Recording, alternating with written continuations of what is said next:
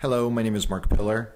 In this video I will be talking about debugging of Flex and .NET applications directly from Visual Studio. If you are developing .NET apps, you know how to use Visual Studio to debug .NET code, but if you are developing Flex applications or Flash applications, you probably do not know that there is a way to develop Flex or Flash-based applications in Visual Studio. For this, I'm using an IDE for the Flash platform called Amethyst, developed by Sapphire Steel. There is another video that I prepared where I reviewed how to use Amethyst and WebWarp together in Visual Studio, and you should see the link to that video on your screen right now.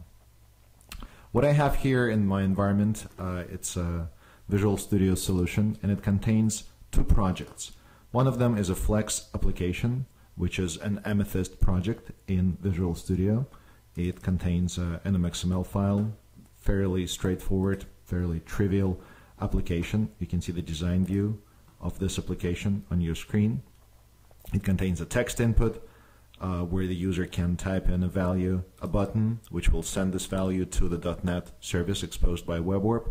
And once this Flex application receives a result, it displays the value of this result in this label right here. This application uses the code generated by WebWarp. This code is automatically included through the integration that Amethyst provides.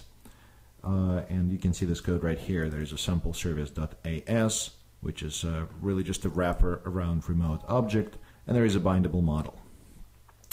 The other part of this application that I have, or the other part of this solution that I have, is a .NET server-side project which is built using WebWarp template.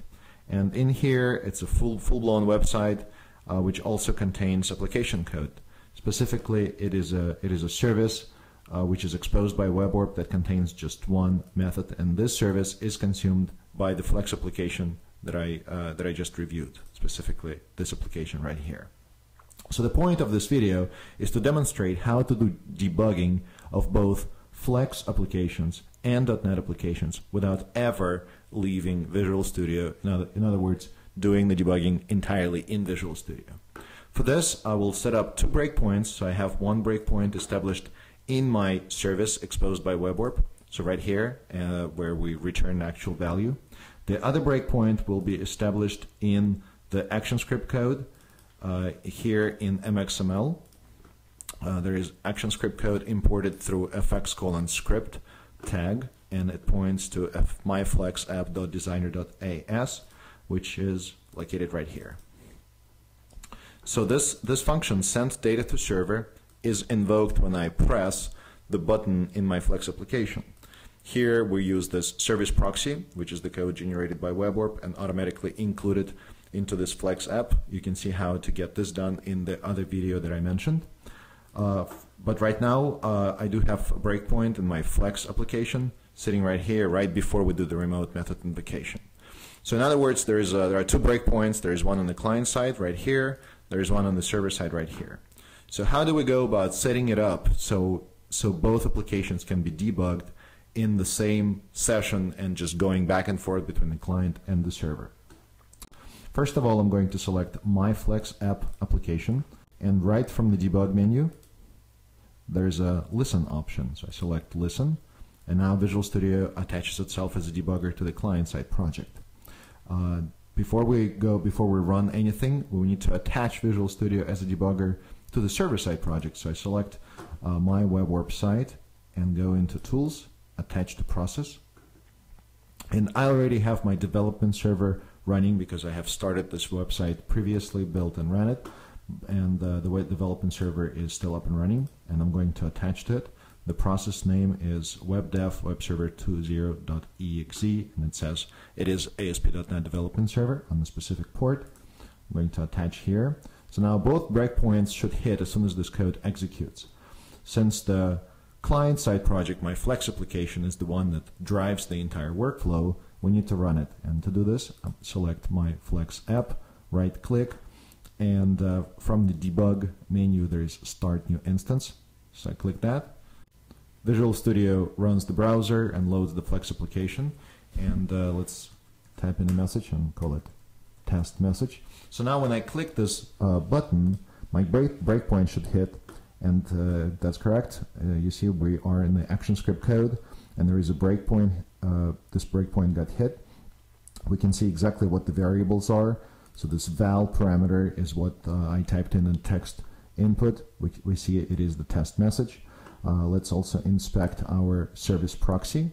Expand this and scroll down to service proxy. So here's the service proxy, and in there we can see all the non-public variables and non-public members. There is a remote object. This is the remote object that will facilitate communication between Flex application and .NET. Clearly, if your application is more complex, you'll be able to use the traditional debugging tools that Visual Studio provides. But for the lack of this complexity, let's go ahead and click Run.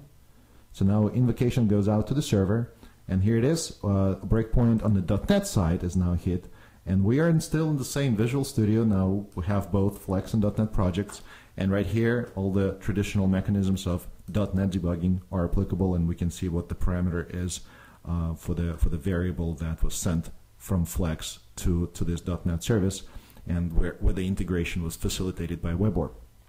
Click Run. A request goes back to the browser, and here it is. We have this result, .NET returned test message. So with this super simple example, I demonstrated how to use Visual Studio to do the debugging of both Flex applications and .NET services exposed by WebOrb directly in Visual Studio. Amethyst installer is included into WebOrb, just like WebOrb Visual Studio templates are included into Amethyst installer. So download the products, try it out, and if you are a .NET developer working with Flex or Flash applications, this is probably, and it is, the best combination you can find out there that gives you the most ideal environment that you can hope for. This concludes the video. Enjoy both Amethyst and WebOrb, and happy coding!